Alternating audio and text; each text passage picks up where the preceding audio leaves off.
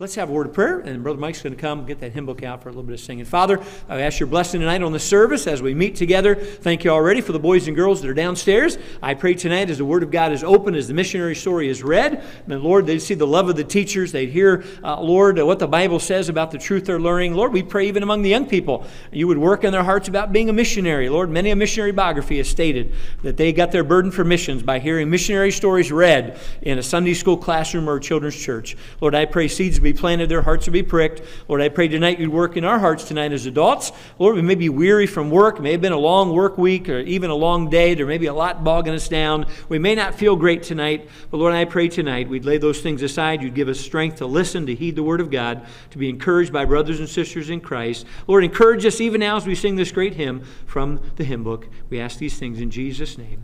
Amen. Number 350, Are You Washed in the Blood, the First and the Last?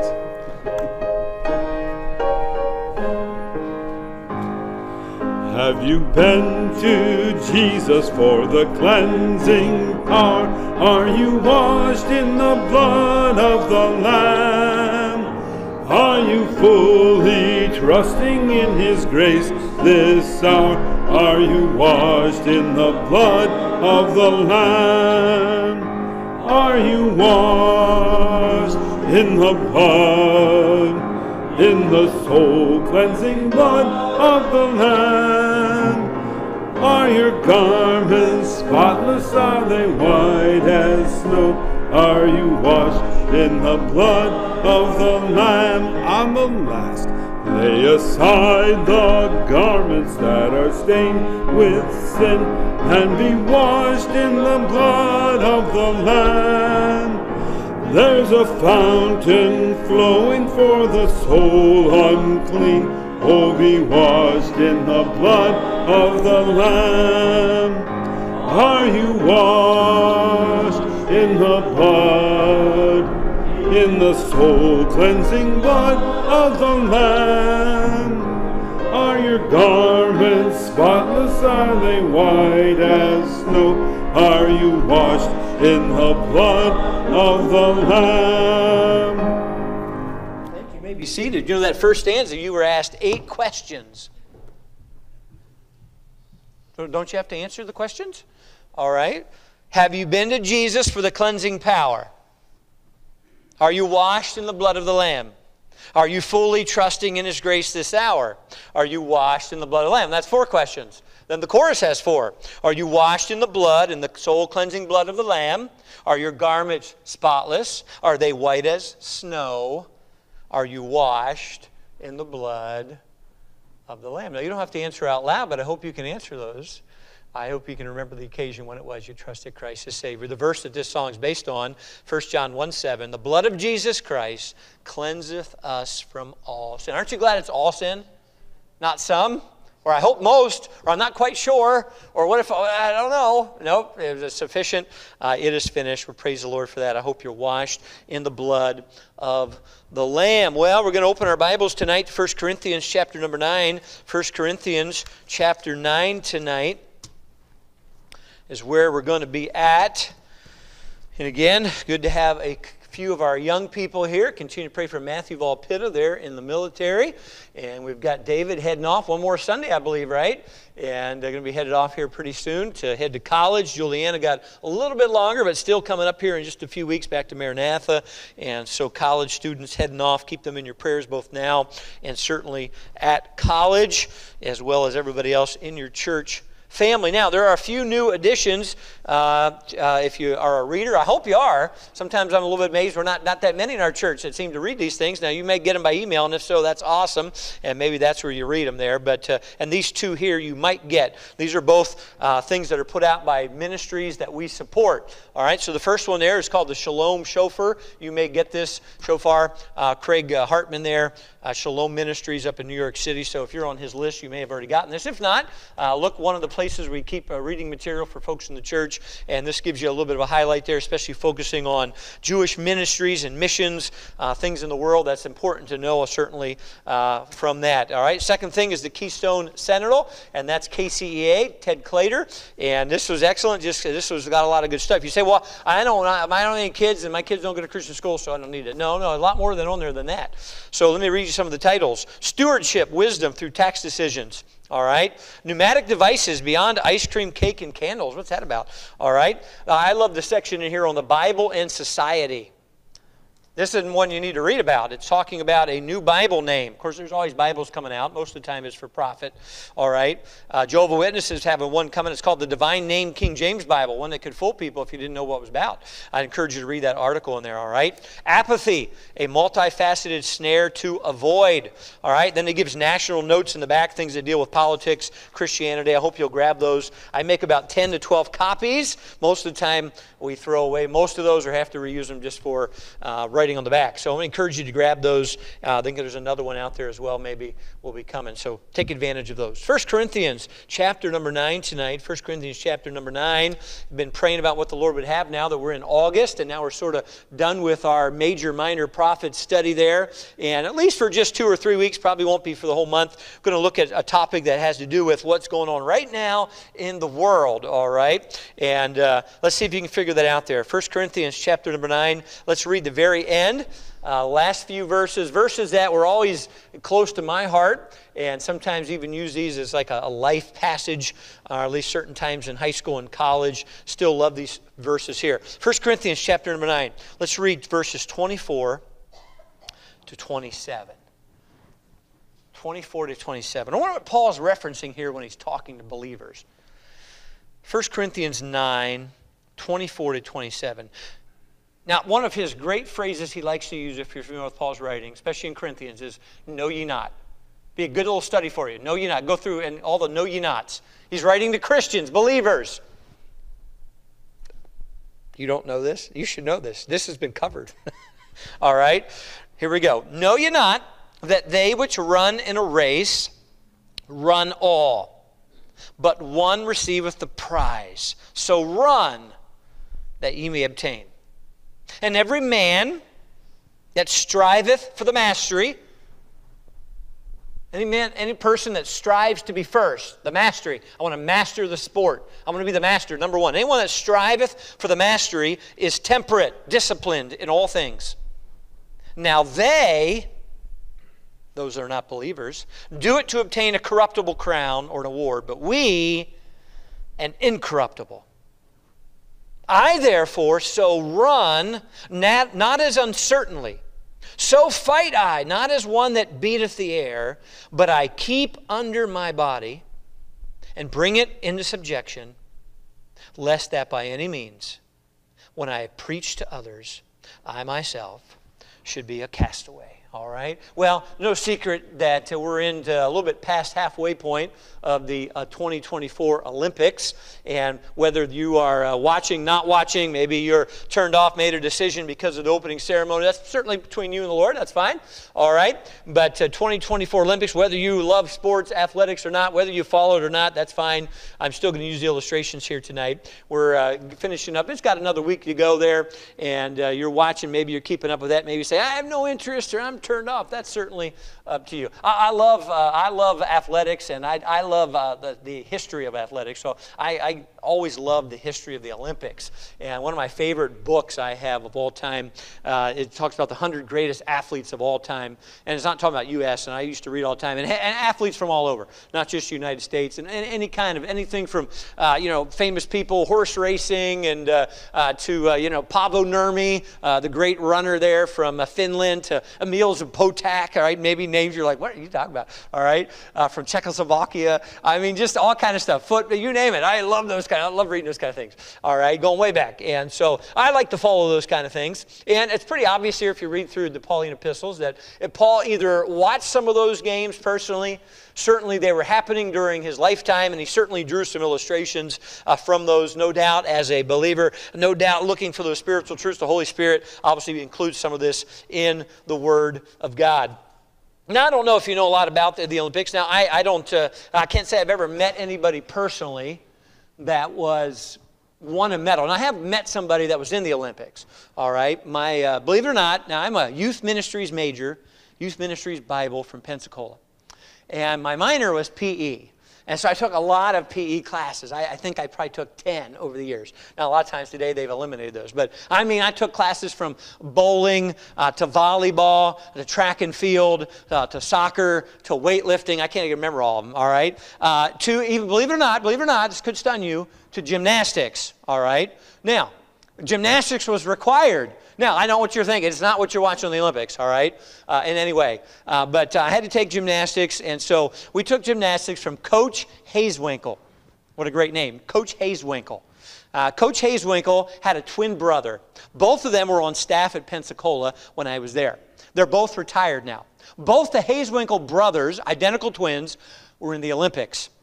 They were in the Olympics for wrestling, I believe Greco-Roman, and I believe they were in like the 68 Olympics and the 72 Olympics, at least two of them. And by the way, they have a great book out that was given, I got it for Christmas, and it's taken back their history, how they came to know the Lord, how they've been able to give the gospel out. But both of the brothers were in two Olympics. They made the Olympic teams and were Olympic wrestlers. And so Coach Hazewinkle did some PE classes, and they had a wrestling program at Pensacola for several years. Now, they didn't wrestle like Division I, but they wrestled some pretty good universities. We used to go to watch them in the gym, had some good guys. So Coach Hazewinkle, very short. You can see the cauliflower ears if you know what wrestling is. And but I love that class. We had like the first week or two was on Olympic history and gymnastics history. Man, I was just eating it up. He was telling us all kinds of stuff. And you get pumped up. You want to wrestle. You want to do. And so all we did gymnastically was we did some of the parallel bars and we just did floor stuff. All right. So nothing fancy. All right. Believe me.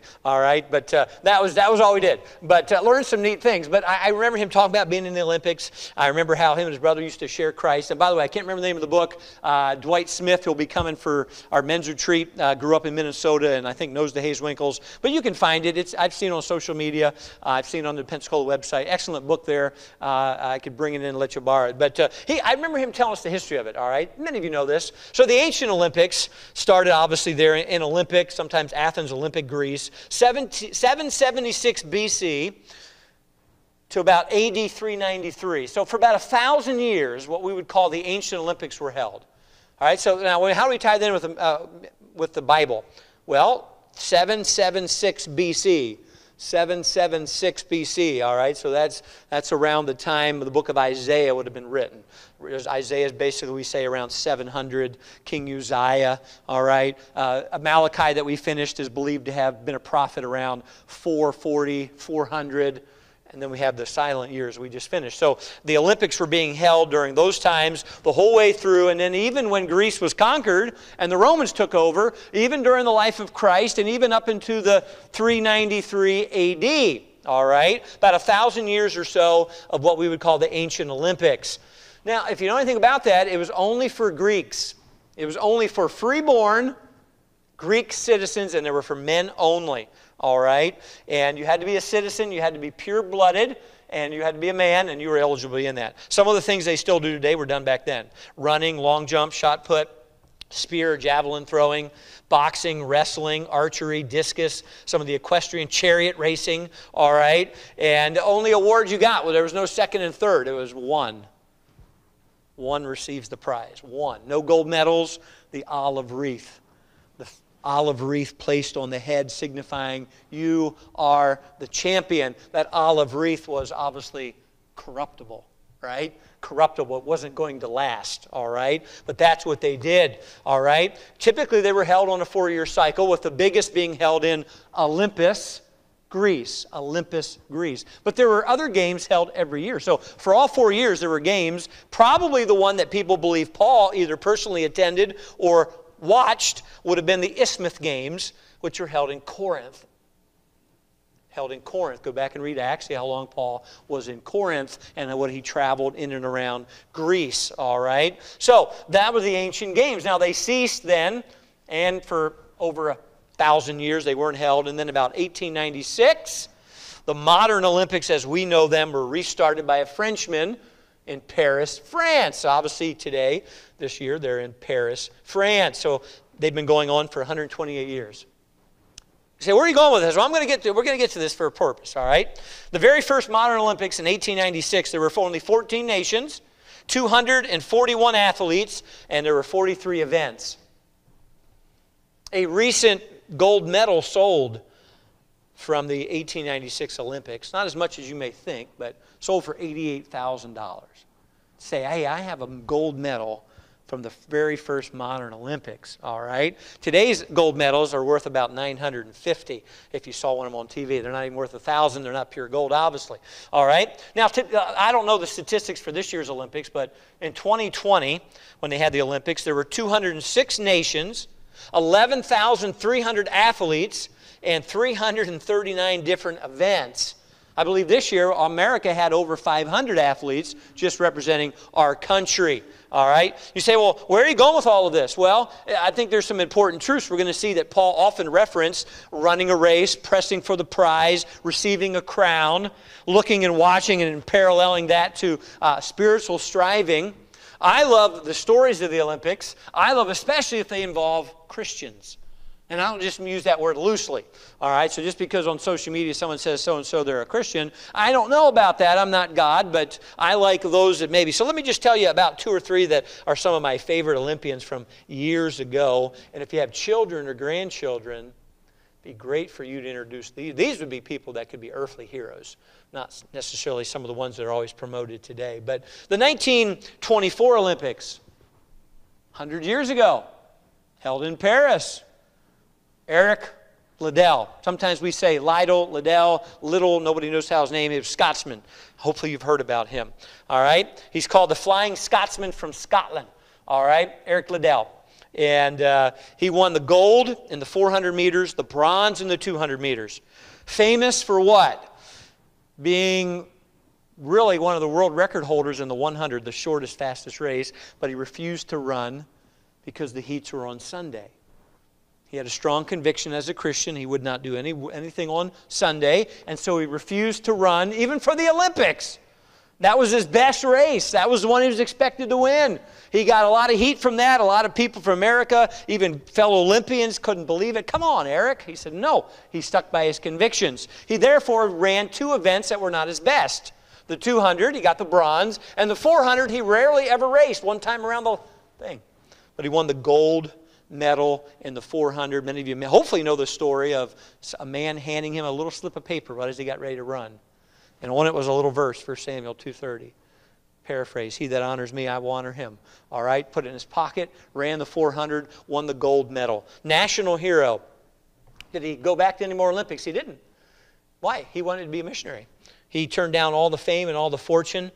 He was born in China as a missionary kid. He went back to China as a missionary, served the Lord, was put in a prisoner of war camp, because if you were an Englishman or anybody that wasn't during the war, he wasn't a soldier, but he was put in a prisoner of war camp in Japan, China, and died in the prisoner of war camp at age 43. Right? If you read his biography, which I highly recommend, he was still extremely fast. They even held some games in China, and they knew who he was, and he ran, and he still beat people, even after really not being a full-time athlete. And what a testimony he had for the Lord Jesus Christ. Maybe you've heard his famous saying. I won't try to say it in Scottish, all right? God made me fast.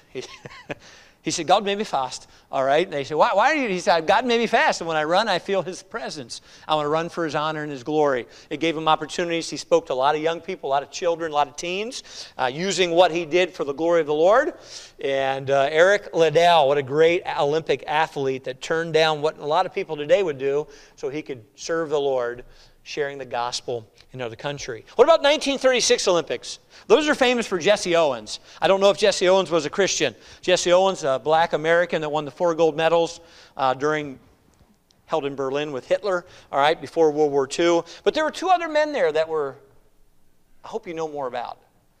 One is Louis Zamperini. Louis Zamperini, of course, Hollywood made a movie of him recently. Unfortunately, it was a Hollywood version. Didn't give the spiritual side of him. But if you've ever read Louis Zamperini's biography, Louis Zamperini, he would have fit in around here. I believe he was an Italian-American. And that name there, got in a lot of trouble. But he loved to run. He actually made the Olympic team at age 19. All right, one of the youngest Olympians. Same Olympic team as Jesse Owens. All right, got to go to Berlin and ran the 5,000 meters. All right, got 8th place as a 19-year-old. It was so hot. All right, but he was so well known, he ran the very final lap in 56 seconds, which is one of the fastest of all time, so that even Hitler shook his hand and said, you're the young man that ran so fast. All right? If you ever read his biography, he actually got in big trouble because they stole a flag and then got arrested by the Germans, and he got out of it and all of that kind of stuff. But he was not a believer. He went into the war. He was a prisoner of war. He was out in the sea forever. Prisoner of war. I hope you've heard about him, all right? Tortured tremendously, got out of the war, was a drunkard. Came to know the Lord Jesus Christ through an evangelist there in Los Angeles. Went on to serve the Lord for many years, preaching, teenager. Just died a few years ago at age 97, 2014. What a great story. Louis Zamperini. There was one other person, though, part of the American team. I hope you know who he is. Glenn Cunningham. All right? Used to be one of my favorite books as a boy. Glenn Cunningham. Glenn Cunningham was one of the fastest milers in the entire world. He got the silver, though. He didn't win the gold. Great Christian. I hope you read his biography. A lot of people today never heard about him. All right. Well-known story, though, but him and his brother were in a bad one-room schoolhouse fire. When he was 8 and his brother was 13, his brother died. Glenn was severely burned, and the doctors wanted to amputate his legs at age 8. His parents said no. Doctor said he'll never walk, ever. Well, if you've ever read this book, I encourage you to get it, all right? Glenn Cunningham, great Christian man, was determined even as a boy, and he began to learn to walk, he began to run everywhere he could go. He became the fastest man in the world. He became one of the greatest runners of all time. He was even voted the most popular U.S. athlete by his fellow Olympians at the 1936 Olympics, all right? His favorite verse, Isaiah 40:31. Him and his wife started a Christian youth ranch in Kansas. How many people know about some of these great Christians, you know? I want to encourage you. If you don't know anything about some of the great Christians that we have testimony of, let me encourage you to read about them. Hey, you say, well, for many of them, they did it not for fame and fortune. They weren't here to get money. God gave them a talent. They used it. They weren't necessarily interested in trying to promote themselves. Many went on and rejected a lot of the things of the Lord, of the world, to serve the Lord. Why? Knowing what we're reading right here in 1 Corinthians chapter 9. Know ye not...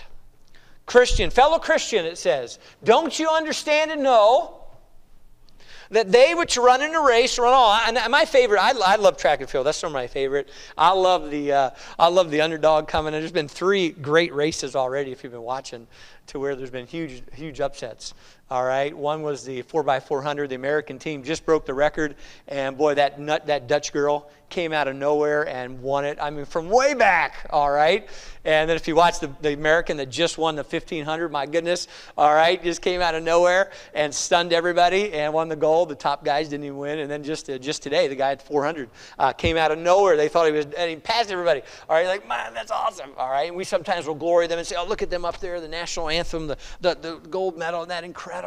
All right, but the point is this: know ye not, believers, that they which run in a race run all. You're running to win. You're running to strive to win. You want to be first. But only one receives the ultimate prize. Obviously, at the time of Paul, there have been only one prize. There's no second, no third. There's one winner. So run, Christian, that ye may obtain. Now, Paul is using the Olympic Games or games like that to teach spiritual truth. And obviously the Holy Spirit is using it. He's the author of the Bible. So it says, Christians, fellow believers. Now let's see if we can learn any truths it says from this. Verse 25. Every man, or we could say every person, every athlete, if we want to use this, that strives for the mastery. Now, we took another senior trip when we were teaching in the Christian school. We took our seniors to Denver, Colorado for a week senior trip. And one day we went down to Colorado Springs for the day. Great place. And we went to the Olympic training site, one of the Olympic training sites in America. And that was awesome. Michael Phelps happened to be there. Now, we didn't get to see him. This was been at his heyday. Michael Phelps was there swimming, but we didn't get to see him. Although a couple of the seniors in our class got to talk to some Olympians that were weightlifting and working with the weights. They were getting ready for the Olympics. And so that was pretty neat, walking around the site, looking at things and asking some questions about how these folks train. Normally we see them on TV or we see them on a commercial and we're like, wow, that's awesome. You know, look at that, 45 seconds. They well, that was easy. I could do that. Or 100 meter, 9.5, but come on. All right. And yet when you talk to, I remember some of them were talking to some of the weightlifters that were working there, and they would, hey, for most of them, the Olympics is it. You know, amateur, sometimes the professionals today, but for the smaller ones that aren't that important and maybe there's not as many meets, you're training for 4 years. Yes, there's world championships and smaller meets, but you're training for 4 years. And though we might see the people swimming, Katie Ledecky and such, most of them, if you ask them there, I believe they said they normally swim 8 to 9 hours a day. Now, most of us aren't doing that. We're not going to do that. Every day. No, and they're not eating pizza, and they're not drinking soda, and they're not staying up late.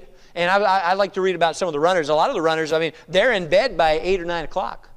Come on, some of us, our day's just starting. Woo, stay up late. All right? And they're not doing a lot of those things. They're not going out hanging with everybody. They are deadlocked in. They are focused in. They say, you know what, I'm going to have to say no to some things in order to try to win the ultimate prize. And that's what it's saying here in verse 25. Every man that striveth for the mastery. You know, we get that word strive. You know what that word is there? That's that Greek word agonizo. Does that sound familiar? Agonizo. Agonize. Agonize. Oh, I don't want to do sit-ups. I don't do a push-up. I don't want to run. I don't want to do weights. I don't want to... it's agony. It's hard work, sore muscles. I don't want to have to go up hills. I don't want to have to lift weights. I don't want to have to do that stuff. Agony. You say, I can't believe they push themselves. I can't believe they do all those kind of things. I remember years ago reading about Walter Payton, a great runner there from the Bears, and how he trained. Most of us would never be able to make it one day, all right, running the hills in the heat, all right? Just every day you're like, oh, man, it looks easy on TV, all right? And sometimes we'll emulate those people. But the Bible is saying here, look, if you're going to strive for the masteries, if you're going to agonize, if you're going to do all that you need to do there and pay the price, you're going to contend and labor. That word strive is the same word we looked at repeatedly in the book of Jude, to contend for the faith. That's the word agonize. Whoever does that is temperate. That's self-disciplined in all things. Boy, no, I'm not going to stay up late. I'm going to get up in the morning. I'm going to train. I'm going to have a dedicated diet. I'm not going to eat all the foods that I'm going to eat stuff I may not like. I'm going to train. I got a trainer that's making me do it again and again and again and again and again. For what purpose? Just so we can win. You say, wow, everybody understands that that's how it works there. Now, they do it. Paul brings the emphasis here. Now, those at the Olympiad, those that we see on TV, they might be doing it just for a corruptible crown. Hey, first place, NBA champion, a Major League World Series champion, gold medal. Look at me. Woo! But that's temporary. The olive wreath's going to fade. The gold medal may get passed down to family, children. Maybe somebody, we're just going to sell this. We need money. It gets lost. Nobody knows what happened to it. It's corruptible. It's temporary. But Paul says, we believers, we should be pursuing something far greater than that, an incorruptible crown, something that fades not away. Now, Paul gives his own personal, Paul, how do you train? Now, by the way, you say, well, why are we reading this? This comes at the end of a chapter that's sometimes very much misunderstood and certainly misinterpreted. It's Paul basically sharing about how he reaches people with the gospel's sake. Paul saying, I will do... Sometimes people will misconstrue what he says here. I'll do this and this in order to reach people for the gospel. Paul's not... Friend, let me just read some of that because I've heard this used a lot of times very much out of context. Verse 20, and unto the Jews I became as a Jew, that I might gain the Jews. To them that are under the law as under the law, that I might gain them that are under the law. To them that are without law as without law, being not without law to God. Verse 22, to the weak became I as weak, that I might gain the weak. I made all things to all men, that I might by all means save some. Verse 23, and this I do, not for a gold medal, but for the gospel's sake, that I might be partaker thereof with you. If you've been with us in adult Sunday school class, we already know what Paul went through and what he was going to go through, what he was prepared to go through for the gospel. Paul is not in any way saying, I'll compromise. Hey, if I got to go in the bars to win people to Christ, I'll go in the bars. If I got to get tattoos, I'll get tattoos. If I got to drink, no. Paul's not saying any of that, because he makes it clear here in verse 25, every man that strives for the mastery is temperate in all things. And to read other scriptures here, it's according to the laws and the rules. I'm going to do it God's way. I'm going to do whatever I need to do to reach people with the gospel's sake. That's for the incorruptible crown. And Paul says, here's my self-discipline, verse 26. Paul uses two athletic events, running and boxing. I therefore so run. I'm running the race. How's he run, Paul? Not as uncertainly. Means I have a purpose. I have a goal in mind. I'm not just out there, well, I'm just running. What time are you trying? I'm not really trying to get a time. Well, where's the end line? I don't know. I have no end line. What are you doing? What's the point then? You got no purpose. Paul said, that's not how I'm running. I'm running, certainly. I'm running with a focus and a goal. How do you fight, Paul? We're talking about the spiritual fight. How do you wrestle? How do you box? He says, not as one that beateth the air. The idea there is, the boxer, shadow boxing. You see when they're warming up, boom, boom, boom, boom. Guys are doing this. Sometimes kids are doing this. Boom, boom. That's called shadow boxing. There's no real point to that. There's no real. He said, I'm not just doing it beating the air. I'm not just going through the motions. Verse 27, but I keep under my body.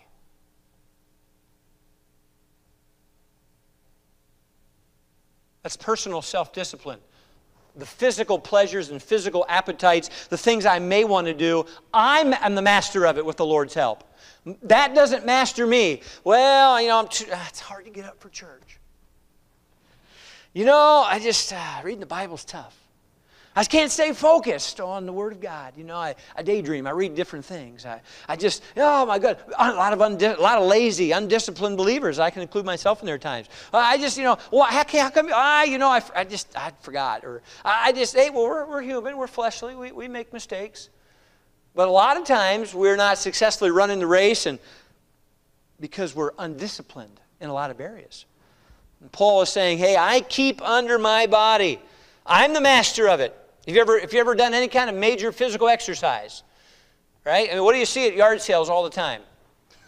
Treadmills, rowing machines, the latest sit-up thing. People buy them. They get psyched up at Christmas and birthday, do all this stuff. And well, you're going to find out. It takes work. It takes discipline. And you got to stick with it. Yeah. Don't sell it. Get rid of it. Memberships always spike in January. They always go up in January. All right, yeah, come on, here we go. Yeah, but how long do you last? How long are you willing to do that? You willing to get up early? You willing to I don't know about it. It takes discipline. Absolutely. And only those who are the greatest discipline succeed. We see the guys shooting NBA, we're like, oh, this is awesome, go out in the backyard. Yeah, well, you didn't watch them shooting 500 shots. Before and after practice. We don't watch that kind of stuff. And all the things they say no to. Whoa! Paul says, I keep under my body and bring it into subjection. Now Paul says, here's what I do. I say no to things that may not even be sinful. They're not best. That's usually the battle for believers. You've heard that said. That's not me that came up with it. The choice is not between what's good and bad for most Christians. It's between what's good and what's best. Most of us, unless we're a young Christian, know what's good and bad based on the Bible. This is good, this is bad. The choice is, this is okay, but this is best for me. This is the best. I've got to choose the best. This is what God desires. Paul's saying here like a runner, hey, when you go out running, you know what wants to tell you to stop? This one and this one. Stop. You're dying. Quit. Walk. No, there's no sin in walking. But everybody knows that the moment you stop and walk, you're more prone to always walk. And so you have to power through that. Runner knows there's a runner. There's the runner's hill, the hill where it breaks you. There's a halfway point in the race. There's a point where it's just saying, stop.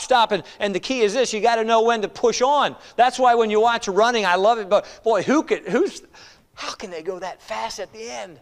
You know that every part of their body is screaming, stop. You know they're barely breathing. You know their legs are pounding.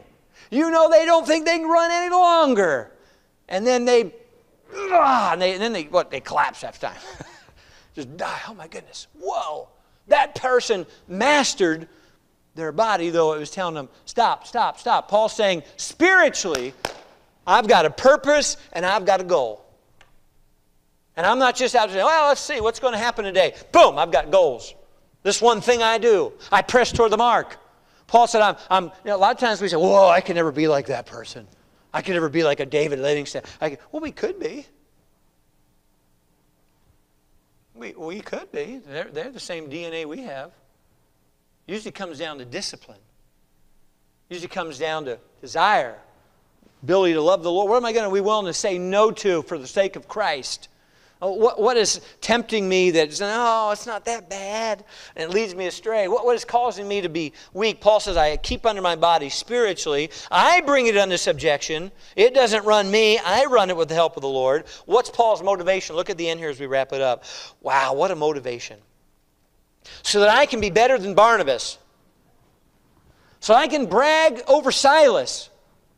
Absolutely. And Paul said, I don't compete against the others.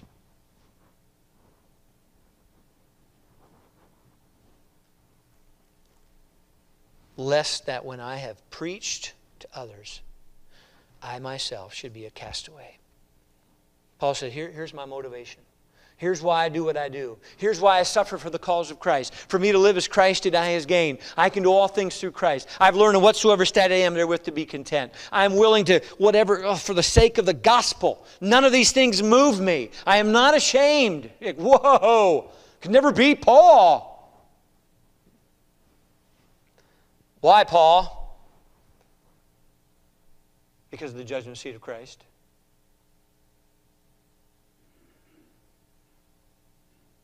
Because I'm going to stand before the Lord. I'm going to give an account. I'm not giving an account for Barnabas or Silas or my parents or my brothers or my sisters or my church members. I'm going to give an account for me before the one who died for me. And so I don't want to be a failure. I don't want to be a castaway. Now, some people will misconstrue this portion of Scripture and really pull it out and try to say it's talking about losing your salvation, which we know is ridiculous because Paul's writing to believers at Corinth, and he's saying to you, believer, don't you know this? You're already a citizen. You can't lose your salvation. We're talking about reward. That's one of the major themes of the New Testament.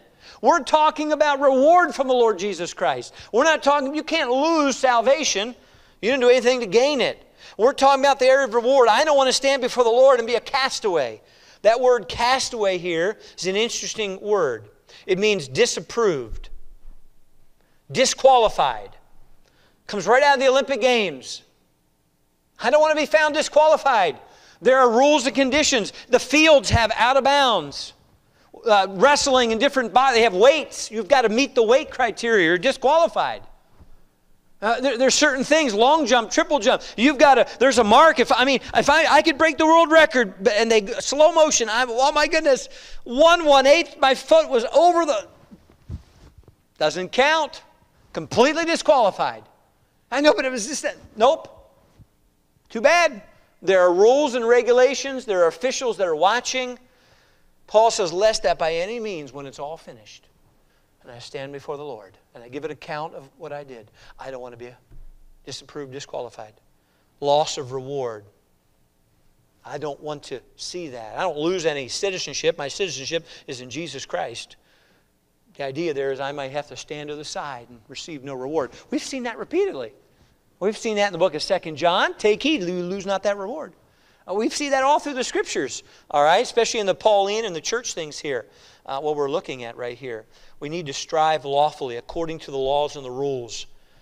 We need to strive biblically according to the Word of God. I'll finish with this. This didn't happen in the Olympics, but maybe you can tell I like a lot of athletic history. 1980 Boston Marathon. Most prestigious marathon in America. Maybe you know the name, Rosie Ruiz. Rosie! A woman won the Boston Marathon.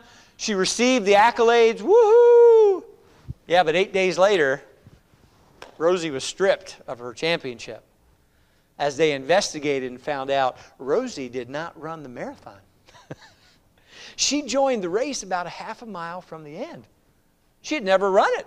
She had just slipped out of the crowd, came in. Now, this is days today. You can't get away with that probably with cameras and security and stuff. But back in those days, it wasn't as closely guarded. And here's the lady. She just came right out and just ran right to the end. Woohoo! Got the accolades, got the award. Boston Marathon winner.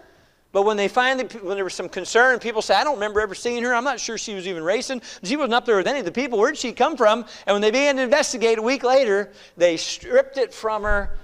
And we know that name today not as a winner, but as one who broke the rules. One who didn't strive lawfully. Not according to the laws and the rules that were set up for the race. You know, there's a lot of believers today. We're doing a lot of work. I mean, think about it. We can run, but if it's not according to the Word of God, if it's not according to what God has clearly revealed for how He wants His children to do it there, we can lose reward. Disqualified. Absolutely. We must do things the Lord's way with joy. Well, many of us know those final verses that Paul wrote, 2 Timothy chapter 4, probably right out of the Olympics. I have fought a good fight. The idea there is boxing and wrestling.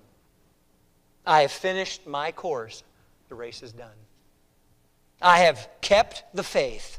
Henceforth, there is laid up for me a crown of righteousness, which the Lord, notice, the righteous, remember, Paul would have went to Olympic Games, and guess who was the empire? The Romans. Not known for being righteous. Not known for judges who were necessarily always honest. Paul says, one day, I'm going to stand before the Lord, the righteous judge. We might say, hey, that's not fair. That person, oh, come on, the judge was. But one day it's going to be the Lord Jesus Christ who knows everything. He knows motive. And the righteous judge will give me that reward at that day. And not to me only. Isn't that a blessing? Don't you love that phrase? Well, that's probably just going to be Paul and Peter. No. Not to me only. But unto all them, all believers that love His appearing. The idea there is love, have loved, and continue to love the soon return of the Lord Jesus Christ, and keep that in their forefront in all that they do. I want to spend some time over the next few weeks looking at some of the crowns that the believer can win. And it's not wrong to want to achieve those. All right? Jesus says it repeatedly to the 7 churches. Be faithful unto death, and I will give you the crown of life. Hold fast that you lose not your reward. So if anybody has issue with that, you've got issue with the Lord Jesus Christ, all right? Absolutely. Be faithful, hold fast, stand before Him. Receive some crowns for faithful service with faithful motive for the Lord Jesus Christ. We'll take a look at some of the crowns the Bible talks about in the Scriptures. What was Paul's one goal? To glorify the Lord by winning the lost and building up the saints. Paul said, any cost, any price, even if I have to give up my own personal rights, I will do that for the Lord Jesus Christ. Wow. All right, may you and I be willing to live for eternity. Be willing to have what the Lord would call faithful striving until He comes. Lord, we love You. We thank You for the Word of God. Lord, I pray our heroes are Christian men and women with strong, clear testimonies for You. Lord, we know our ultimate example is the Lord Jesus Christ. Lord, it is a blessing to see fellow believers who are just like us, sinners made of clay, who, Lord, succeed, at least in this earth, Lord, with the honor and glory of the Lord. We're thankful for the good testimonies of men and women who've gone before us that we can learn from and study. And Lord, I pray that You would help us to keep our eyes on You, not on the other runners and racers, Lord, not necessarily on the conditions around us, but to keep our eyes on You and the prize, to strive lawfully and biblically according to the Word of God, to know the rule book, to know what pleases You, to know what displeases You. Lord, to honor and glorify You by the service and the spirit in which we do that. Lord, to not quit when we get tired. Lord, to not be weary in well-doing. Lord, knowing that we can receive the crowns from You. And Lord, that could be today. We might stand before You today. We have no idea. Lord, I thank You for the Word of God. I thank You for those that are running successfully and faithfully. And I pray young and old here today, Lord, would be citizens of heaven, on the Lord's team, striving for the sake of the gospel, at Lord, putting aside things that weigh us down, making sure that we're striving for incorruptible crowns, not earthly temporary ones that rust and corrupt. Lord, we love You. We thank You for Your word. Give You the glory. In Jesus' name, amen.